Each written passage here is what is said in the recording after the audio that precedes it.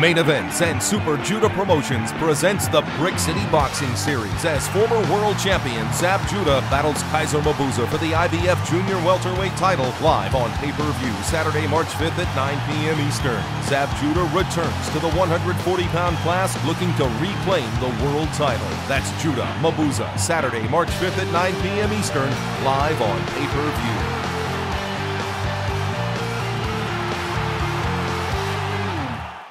Zab Judah battles South Africa's Kaiser Mabuza on Saturday, March 5th for the World Junior Welterweight Championship at the AmeriHealth Pavilion of Newark, New Jersey's famed Prudential Center.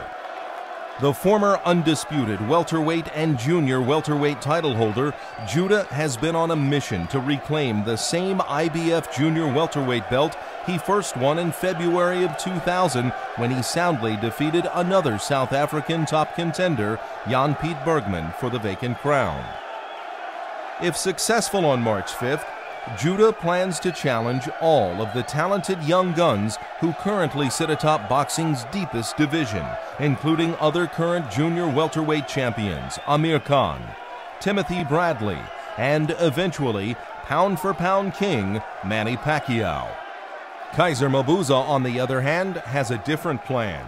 The #1 contender in the junior welterweight division, Mabuza earned his position when he came to New Jersey last year and shocked the boxing world with his upset of former champion Kendall Holt of Patterson. The hard-charging Johannesburg native, of course, is planning to score another big upset in the Garden State. But Zab Judah has added a new weapon to his arsenal. Former pound-for-pound Olympic and 6-time world champion in 3 weight classes, Pernell Sweet Pea Whitaker. The two first met over 15 years ago when Judah was invited to train in Whitaker's camp as a young amateur. Months later, in September of 1996, Judah turned pro on one of Whitaker's welterweight championship cards. The relationship between Judah and Whitaker has now come full circle as Whitaker took over head training duties in Judah's camp last month. By all accounts, the pairing of the left-handed Judah with one of the greatest boxers of all time, who also happens to be a southpaw, has been a big success. Judah compared training with the all-time pound-for-pound great to attending graduate school. After weeks in Whitaker's camp, Judah feels as though he's working towards his doctorate. He's like a sponge and wants to soak up all the knowledge that Whitaker has to offer.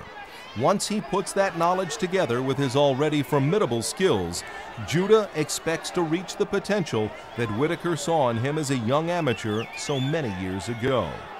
Never shy about his own abilities, Whitaker paid Judah the highest possible compliment when he said recently that watching Judah work in the gym these past few weeks has been just like watching himself. Whitaker continued to heap on the praise when he noted that Judah has the added gift of a bigger punch. Just watch Zab on March 5th, Whitaker emphasized. You won't want to miss this. There is no doubt that Kaiser Mabuza is coming to America to realize his own world title dream.